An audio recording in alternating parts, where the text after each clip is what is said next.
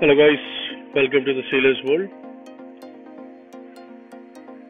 where you find all the seafarer stuffs. Today we'll be discussing about a very important topic, a topic which is very important for each and every officer. So we'll be discussing about the Colreg.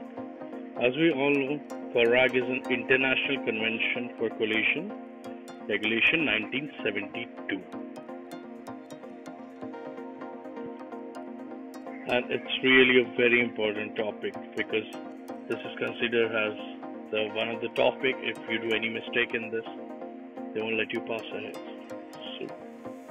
But they just need a basic knowledge from you when you're going for your OW examination. So let's start. What actually is in Colreg? Colreg is actually an international convention which was adopted in 1972. And it came in force in 1977. In other words, we also say it as the rules of the road.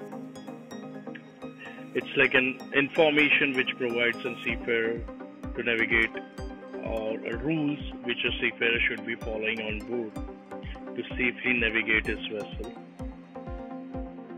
It's a universal rule. And it total consists of 41 rules, which are divided into 6 sections. We'll be discussing about all those sections and all those rules in upcoming videos. Today I'm just talking about an introduction to the Colreg. So in this video we'll only be talking about the introduction, and we'll be discussing about detailed information about each and every rules, rule by rule, in further videos. So there are total 41 rules which are divided into 6 sections. What we need to remember, and there are 4 annexes. So this section are part A, B, C, D, E and F. So part A is in general, part B is steering and sailing rules, part C is lights and shape. It gives you information about the lights and shapes. Part D gives about information about the vessel and different kind of condition, what sounds and light signals a vessel should exhibit. Part E is exemption. Part F is verification of compliance with the provision of convection. And then there is an annexes. The annexes contain the technical requirement. What are the technical requirement for the lights and the shapes, and what are the positioning of the sound signal appliances, where it should be placed on board on a vessel during the construction, and what are the lights and the shapes which should be internationally followed by each and every one. So that details you'll get in annexes. And what are the additional signals for the fishing vessels when operating in close proximity. So all those details are in the annexes. And definitely very important one, international distress signals during the time of distress. What are the signals should be followed? And that will be also be finding in the annex. So we'll be going in details in upcoming videos. So in short, that's what an introduction of a Colreg. It's a simple collision regulation, which was what you need to remember. That it came in force in 1972.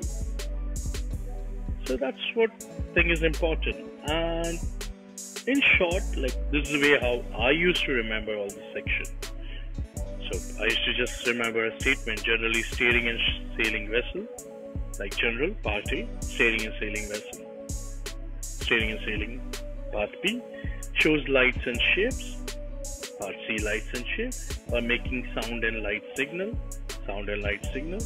with certain exemption and verification. So you just remember this thing: generally steering and sailing vessel shows lights and shapes by making sound and light signal with certain exemption and verification. This statement will gonna help you to remember each and every section. So I would just say, just remember the statement. So you'll be remembering each and every section. Then later on in this section, you can divide what rules comes under this. Well, so I hope this statement will gonna help you remember all the parts, or at least will gonna help you a bit to remember this part, because it It has been a great help for me to remember all the parts of the Colreg.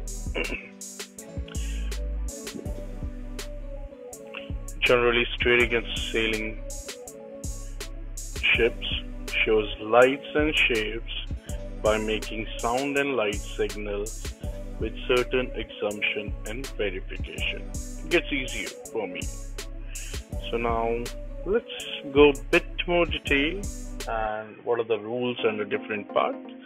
So let's go ahead with that. So first let's start with the part A. So part A is a general. It covers a rule from rule number 1 to rule number 3. That's 1, 2, 3. It's covering an application of the rules, responsibility, and definitions. So it gives you an information about some of the terminology which are used on board. You get a definition of that, so it gets easier for you to understand that.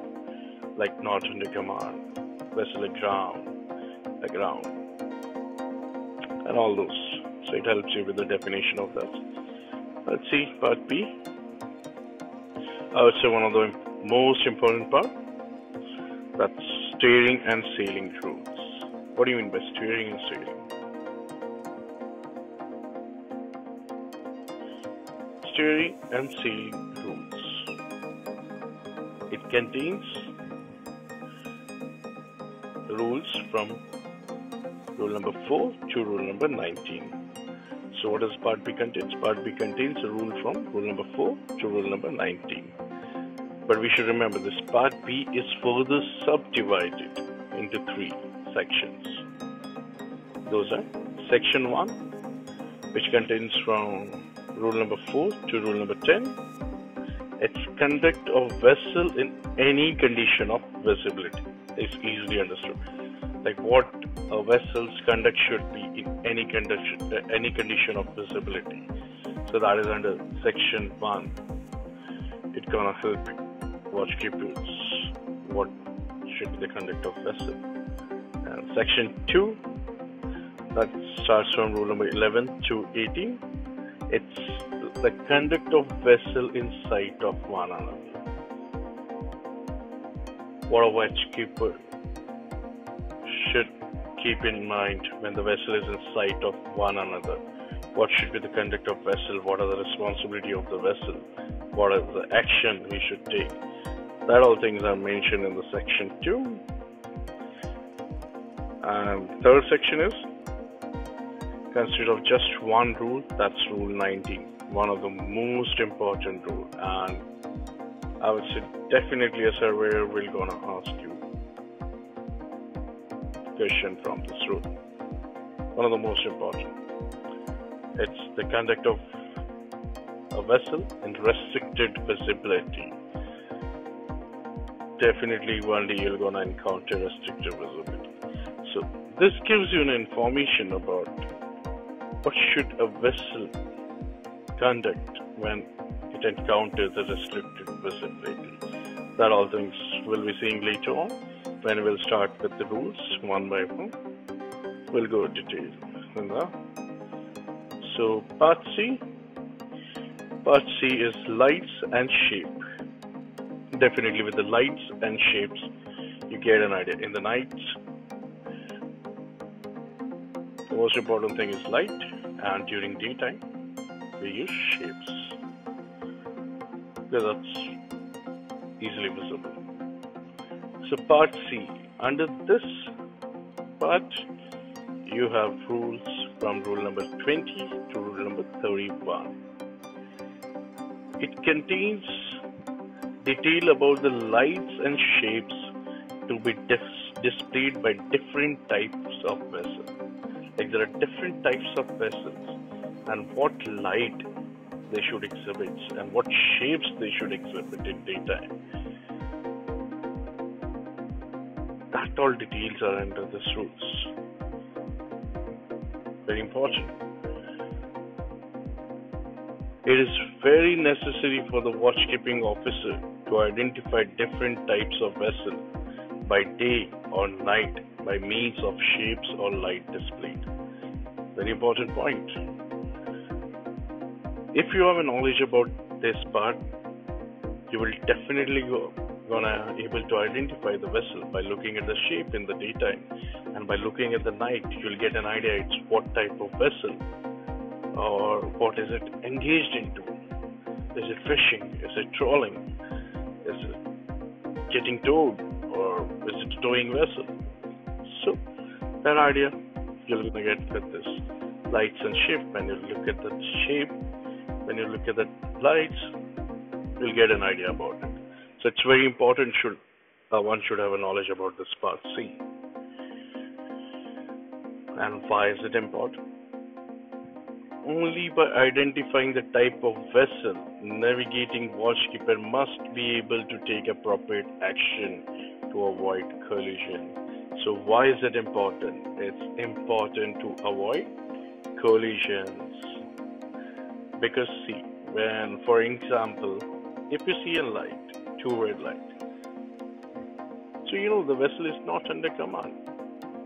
Or if you see a red light, you know you're seeing a vessel from a port side. That you're gonna study it, and there are the rules in which you're gonna get an idea about that. For now, there's a basic what you should know. Under the section, you get an information about the lights and shapes, and the navigator should have a complete information about it to avoid collision. So let's go to part D. Part D. It gives detail. Part D. What is it? Sounds and light signals. So what are the sound and light signals? What are the warning signals a vessel should exhibit so that other vessel can come to know, okay, what is happening? It gives detail of maneuvering and warning signal made by sound or light in both condition of visibility, clear and restricted visibility. There are different sound signals, there are different light signals. So that comes under this part. You'll be studying that under this part. Let's go to part E.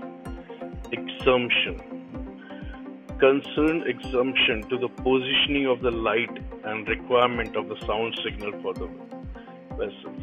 It gives you information about the position of the light where it should be,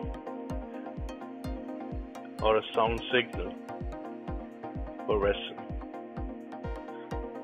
whose keel is laid during the entry in force of this regulation, provided that she complies with the requirement of the international regulation for preventing collision at sea, 1960. So that's about part E. Part F. Verification of the compliance. You should remember this now if you'll be going for an overview. They can ask, what is the latest amendment which has come down in Colreg? So you should know there's in part F which has been introduced, verification of the compliance. This is the latest amendments adopted in December 2013 and came in force from 1 January 2016. You should remember this. It contains Rule 39, 40 and 41. What does it provide? It provides for IMO verification of member states compliance with the provision of the Colreg Convention. So you should know what was the latest amendment which has come down. So that's part F is the latest amendment which has come down. Okay, and when it came in force from 1 January 2016. This is an important point. You can make note of it. Next, what are the annexes? As we've discussed before, there are 4 annexes. What is Annex 1 talks about? It gives you position and technical details of lights and shapes. Very simple. Annex 2, additional signal for fishing vessel, fishing in close proximity. What are the additional signals a fishing vessel should exhibit when it's fishing in close proximity? That comes in Annex 2. Annex 3 gives you the technical details of sound signal appliances. Like NX1 gives you the technical details of lights and shapes, like that. NX3 gives you the technical details of sound signal appliances. And NX4, the one of the most important one, and definitely we will be asked question in this. NX4, that's distress signal. We'll be seeing everything in details later on. So that is all for the introduction part of the Colreg. I hope it was a bit helpful for you guys. So after this, I'll be completing all the rules, Colreg rule, because that will gonna help me also to revision, and that will gonna help you also. I hope it helps someone. So we'll be starting with all the Colreg rule from rule number 1 and so on. So stay connected, and if you liked it, please do like. If you need any changes, please do comment. Please press the notification icon and subscribe. Thank you for watching. I hope it was a bit helpful. It was helpful for you guys. Thank you very much. Hope to see you again. Till then, take care, stay safe, bon voyage. Bye.